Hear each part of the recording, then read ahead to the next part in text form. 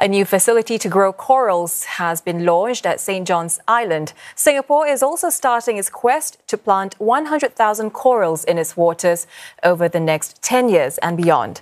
Apart from boosting marine diversity, corals protect coastlines from erosion. Coral reefs globally have been rapidly declining due to factors such as rising sea temperatures, pollution and overfishing. Rachel Teng with more.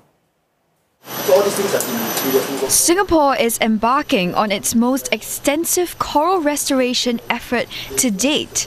About 250 species of hard corals in its waters have been documented out of over 800 species found worldwide. Coral reefs, they occupy a very small percentage of the world's surface area, maybe about 0.1 or 0.2%. But then they support a lot of the world's coral marine biodiversity, about 25% of it. In Singapore's context, we have lost about 60% of coral reefs since the 1950s, and our efforts over the past 2 or 3 decades in terms of coral reef and restoration research have really refined our strategies. Corals are cultivated at this new facility before they are transplanted into the marine environment. And in true Singaporean fashion, most of these will be grown in a manner similar to public housing. Now, in the past, these corals used to be grown horizontally, but over the years, researchers have found a way to optimize space and grow them vertically in what they call coral HDBs. Each of these tanks can hold up to 600 coral fragments. The facility will house 6 tanks. With this vertical system, researchers say they can cultivate 2 to 3 times more corals at one go. To create ideal growing conditions, the National Parks Board has also teamed up with this tech company.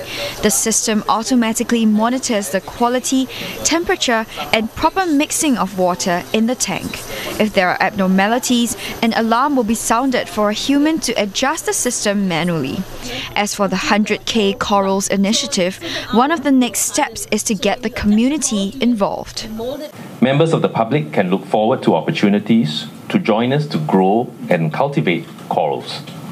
For example, NParks, the St. John's National Marine Laboratory, and the Friends of the Marine Park will be establishing a training program for volunteers to assist with coral husbandry and underwater monitoring. There was also a special guest at the launch of the initiative. Famous primate expert Jane Goodall, who's also a marine enthusiast, was present as part of her working visit.